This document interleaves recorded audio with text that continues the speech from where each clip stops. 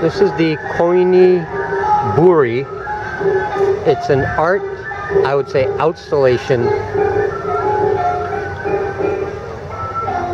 It's the winner of a competition to have a public work of art that would be co-created with the community. And that's what you have here. It's a giant fish, the shell of a fish.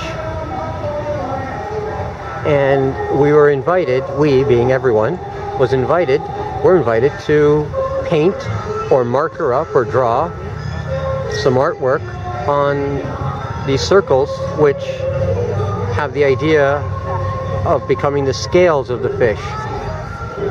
So here is mine. I made this yesterday, and it was placed on a different part of the fish, and today it was replaced over here, replaced. So it's the Powell Street Festival, Koinobori Labyrinth.